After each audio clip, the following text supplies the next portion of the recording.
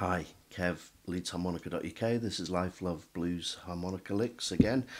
And following on from the last couple of lessons, we've been looking at Papa Lightfoot's Mean Old Train. This lick is from Mean Old Train as well.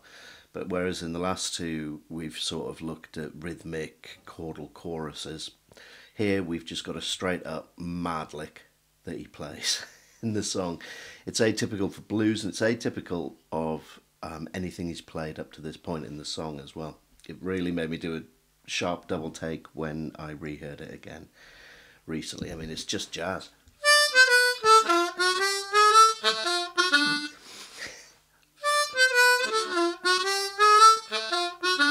And I've truncated that. It actually skitters away a little bit on the recording as well, but it's a lovely, lovely lick. With long licks like this, with any lick, but especially with long licks like this, it really helps to sing it out to yourself. You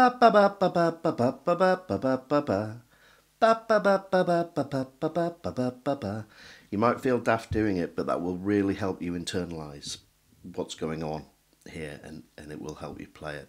It works, I promise. So what's going on here? We got 6 blow, 5 draw, 5 blow, 4 draw.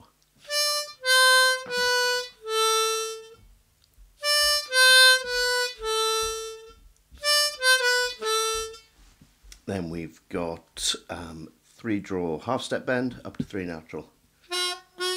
The way I've got these, the tabs spaced out, by the way, I recommend you learn them in those chunks. It'll come a lot easier. So that's the first one. Then nice and simple, 4 blow, 4 draw bend, 4 draw natural.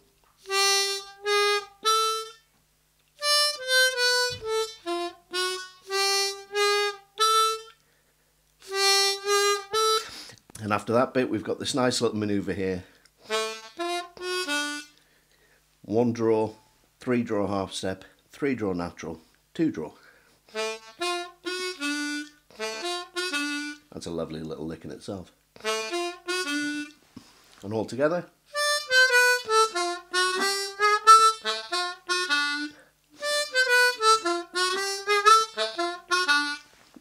Crazy, crazy lick. I recorded the little jam that's coming up a few days ago. It's a very difficult lick to jam with. I'm not used to playing licks in this style. Anyway, but it was a tremendous amount of fun, and it is a killer lick. I love this song. Papa Lightfoot, Mean Old Train. All right, hope you have fun. We'll have more adventures next week. Cheers.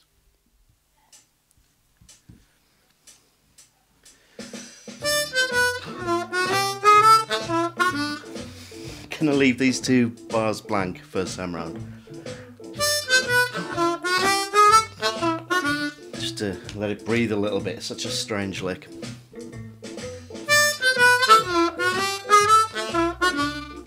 Okay, let's see if I can do anything.